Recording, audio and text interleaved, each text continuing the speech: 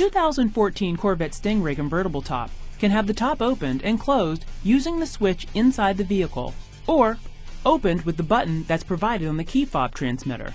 Before the convertible top can function, the trunk partition must be attached in the upright position so that it does not interfere with the movement of the convertible top. To open the convertible top, depress and hold the convertible top button in the direction you want the top to move. In this case, press and hold the down arrow. The top can be opened by pressing and holding the convertible top button on the key fob transmitter.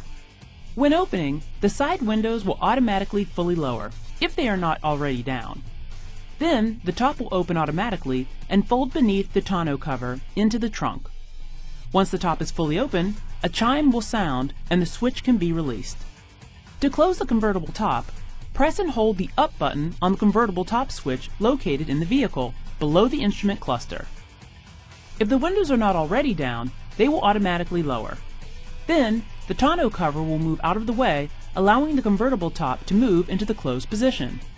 After the roof is in position, the tonneau cover will move to its closed position.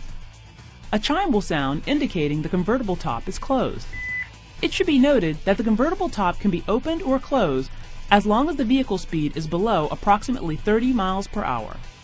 This information and more can be found in Section 2 of the Owner Manual.